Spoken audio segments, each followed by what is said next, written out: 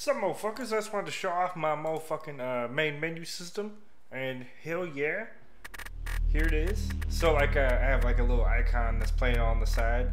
I animated like a little texture rec thing, and yeah, I just gave it like a little atlas texture, and it just like plays in a little loop like that.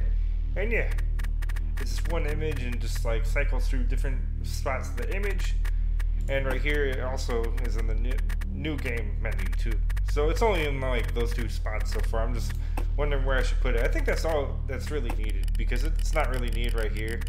This part of the menu is all fucked up, but I just need to size it for 4K. But if I look at in about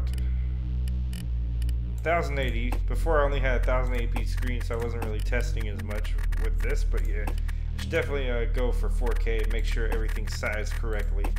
And yeah. But other than that, it's completely functional and stuff. It just got like user maps. Here's the loading screens. So there's like a little maps directory that you could upload to.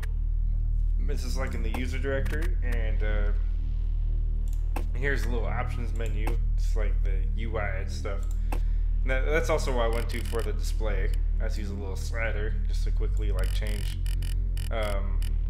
what's it called, resolution. And then let's see, you can turn off VSync and stuff, but right now it's you take off the cap, it'll just run as fast as it can. And I think if you turn it on, I think it'll be fine. Yeah, but as the game restarts, it has issues, but I also have issues with other games, so it's not just Godot. And there's also GI quality, so I could turn it to high. Just like change a bunch of that stuff. The brightness and contrast doesn't work, but I'm thinking about just removing it anyway. And yeah, got a master volume thing. It's hella loud. Now it's hella low. Now it's like, it goes like down really fast. You can also like turn that all the way down, so you can have no sound effects but still have the music. And yeah, that's everything right there. And it goes right into the game. It's like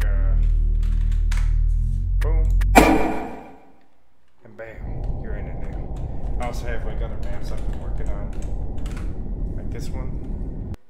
This is one that might be a part of the demo. And then bam, so these are a bit more finished and stuff, but it's still like in debug mode where I have like all the weapons and stuff, just to help test some shit. And then you go through, it's like boom,